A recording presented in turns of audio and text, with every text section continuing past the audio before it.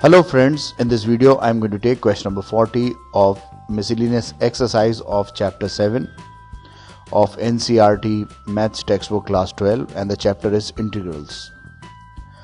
Friends, the question is like this: we have to evaluate this definite integral e to the power of 2 minus 3x dx from the limit 0 to 1 as the limit of a sum.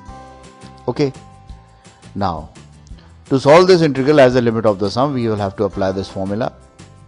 Okay, and because the lower limit is 0 in this integral, so I can write e to the power of 2 minus 3x dx from the limit 0 to 1 as equal to limit of h tend to 0 of the product h into f of 0. Here I have replaced all the places where a is written with 0, so I am going to get f of 0 plus f of 0 plus h plus so on up to f of 0 plus n minus 1 into h. Okay, now here n is equal to 1 minus 0 upon h, or I can write nh is equal to 1.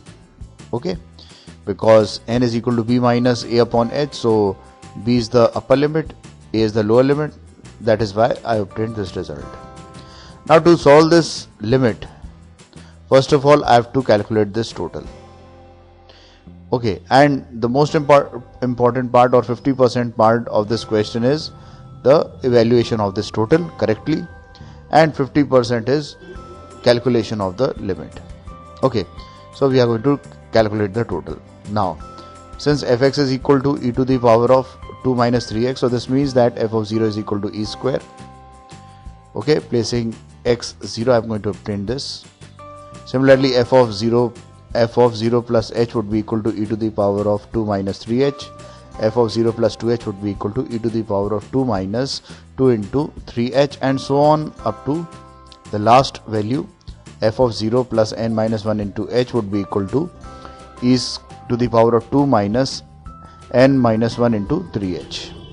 On totaling the total of all these equations I am going to do, so I am going to get right hand side like this, that is the sum, and this will be equal to the total of all these values. Okay, now I am going to evaluate the total. So this value is equal to e to the power of 2 plus e to the power of 2 minus 3h plus e to the power of 2 minus 2 into 3h, and so on up to the last term. Here I can take e to the power of 2 as common from all these terms, so I can write this as equal to e square into 1 plus e to the power of minus 3h plus e to the power of minus 2 into 3h, and so on up to the last term. Now the terms inside the bracket forms a geometrical progression, and the common ratio is e to the power of minus 3h. So I am going to apply the formula for the sum of the geometric progression of n terms, and it is equal to a into r to the power of n minus 1 upon r minus 1, where r is the common ratio and n is the total number of terms. Okay, so here also we have total number of terms equal to n. Okay, because the first term has no power, second term has power 3h, and the last term has a power n minus 1 into 3h. So this means that the total number of terms are equal to n.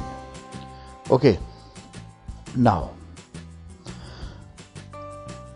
we can write the total as equal to, so common ratio was equal to e to the power of minus 3h, so this is r to the power of n minus 1 upon r minus 1, and e square as it is. Okay, and further I can multiply this n because this bracket is raised to the power of n, so I can write this as equal to e square into e to the power of minus 3 nh minus 1 upon e to the power of minus 3h minus 1. So I have calculated the total. Now I am going to place this value for this total.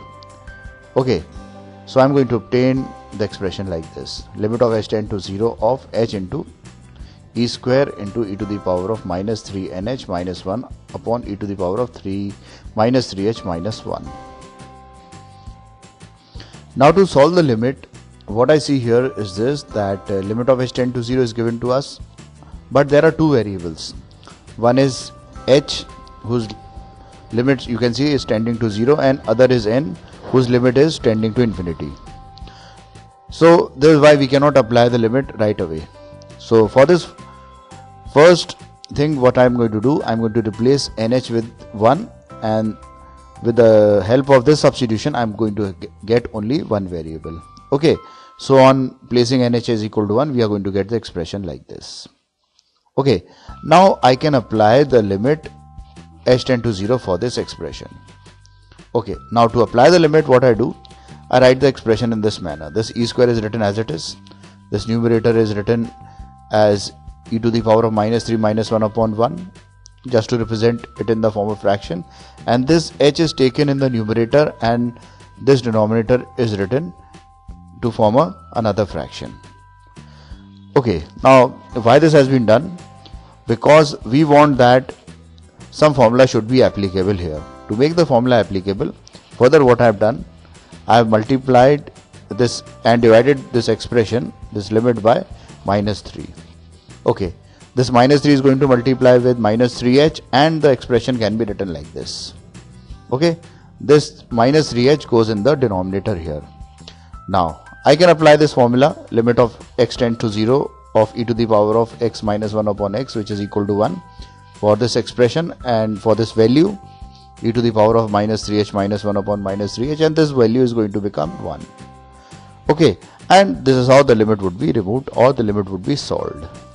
Okay, so I am going to get the expression as equal to minus 1 by 3 times e square into e to the power of minus 3 minus 1 upon 1, and this value is 1, so I have written 1 here. Further, I can write this expression as equal to minus 1 by 3 times e square into e cube minus 1. This e square can multiply inside the bracket to give me minus 1 by 3 into e to the power of minus 1 minus e square, right? And on multiplication, on multiplying the minus sign inside the bracket, I can write this as equal to 1 by 3 into e square, and this e to the power of minus 1 can be written as 1 upon e. So this is my quite simplified value, and this would be my required answer. So this is how I'm going to solve this question. Friends, thanks for watching my video. To watch more of these super videos and for the latest updates, subscribe and like the videos on these channels on YouTube, HSK Shiksha and Math Help by HSK. Thank you.